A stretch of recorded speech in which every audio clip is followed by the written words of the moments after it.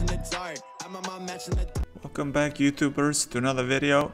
Today I'm gonna show you how to fix the black screen of death from OBS.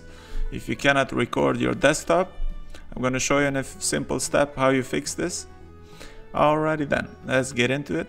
The first thing you need to do is right click. I can't see from my mic.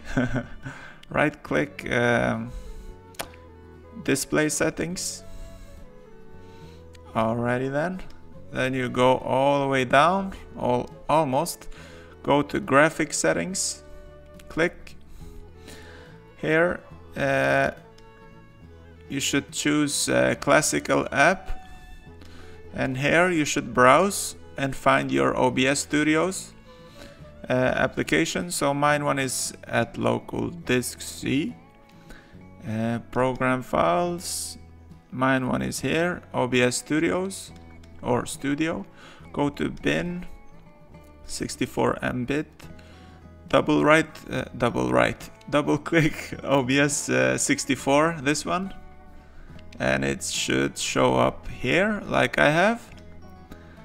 And the next step is to go to options, and it usually is on system default, so you need to click on power saving.